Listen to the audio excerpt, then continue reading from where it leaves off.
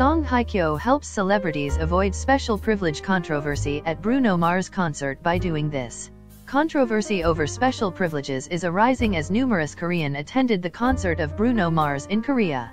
On the evening of June 18, Sports News reported that Songhyekyo, along with the cast of Now, We Are Breaking Up, attended Bruno Mars concert.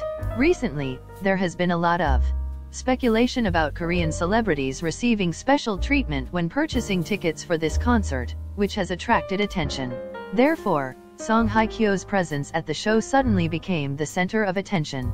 It is known that the actress herself purchased 6 tickets like any other music-loving audience. Songhyekyo kept only 1 ticket for herself and gave the remaining 5 tickets to jangkiyong, Park Hoju, Hye and Kim Joo-hun, as well as creative director Jeannie Jang. In the image of the ticket shared by actress Hye, the public easily noticed Songhyekyo's name below the ticket holder's identification number. Based on this information, netizens have removed Songhyekyo and the cast of Now, We Are Breaking Up from the list of stars accused of receiving special treatment at Bruno Mars' recent concert. Below are some comments from Korean netizens. Just Songhyekyo's name alone catches the eye. Tickets purchased personally are different from invitation tickets. The fact that she was able to buy that many tickets for people around her is impressive.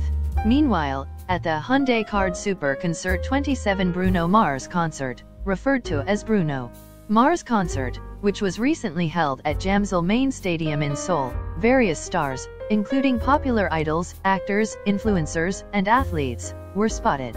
As these celebrities occupied the ground seats where intense ticketing battles took place, some netizens raised suspicions of excessive privileges granted by the organizers. In response, the organizers explained that this was within the normal range.